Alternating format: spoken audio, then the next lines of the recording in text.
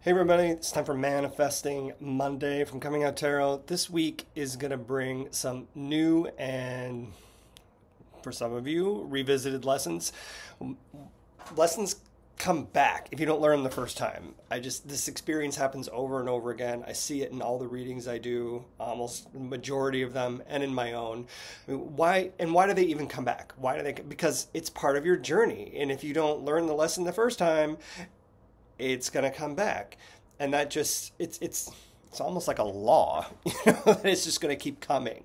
Now, here's some things to watch out for. I think there are interpersonal, personal, and transpersonal lessons that are coming this week.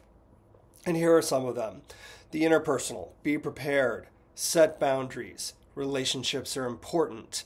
The personal, be honest with yourself. Change is inevitable, and control is an illusion. My biggest one. And the transpersonal is going to be you impact your destiny and your choice. You want to know which ones align with your sign? Check out patreon.com/comingOutTarot. That's where I go into the detail about all of this, where you can find out more. In the moment, I'd like to share with you a little bit about the energy that is here this week for your sign, so you have something that you can pay attention to, hang on to. But if you want to know how to implement that, then definitely go over to Patreon. So major energies this week is from, why can't I remember the name of the deck that I'm using? I'll remember in a second, is death. So the opportunity, the overarching energy is to stop holding on and to let go. Now I'm going to talk a little bit about your signs in particular, and you can carry that energy in and layer it into this. For Aries, you've got the Ace of Cups. You want to lead with love this week. For Taurus, we've got justice. You want to be transparent. There's a lot going on here, Taurus. For Gemini, we've got the Eight of Discs, not an Eight of Discs some of you might be used to seeing.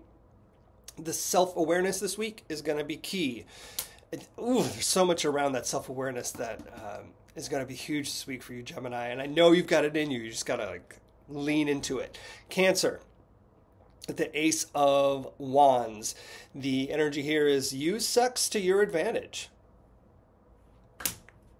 Leo, our next energy is the Queen of Discs. Isn't that a beautiful card? I love this card. The Queen of Discs, let it be organic.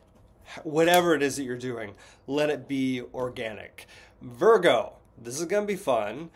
Lovers is your card. Let destiny be your guide this week. It sounds a little Jiminy Cricket, but it's time for destiny to step in. Doesn't mean you're not a part of it, though. Libra, Page of Swords. Select your words very carefully. Scorpio, we're going to lean into the Hierophant. We were talking about the Hierophant in spaces this week. Hierophant seems to come up frequent, especially for queer people. So the Hierophant has a lot going on with it. But for Scorpio this week, guide the children, bring them in, guide them. Sag, your energy is brought to you by the Wheel of Fortune. And I completely lost what my note is. Hang on. Move towards change. It's time to move towards change. Then we're moving into Capricorn. It's the Sun. I want you to keep moving forward. Doesn't mean don't pay attention, but keep moving forward. Aquarius, it's your season still. We've got the Empress guiding you here. Prepare to bring something new into the world. There was some cool stuff around the Empress that came up for the how to do this. So check that out on Patreon. And Pisces, we've got the Two of Wands. I don't know if you can see these trees have personification in them, and there's also little humans everywhere. And I'm in the branches, and they're all connected. Isn't that a beautiful Two of Wands? Two of Wands, Pisces, get moving. All right.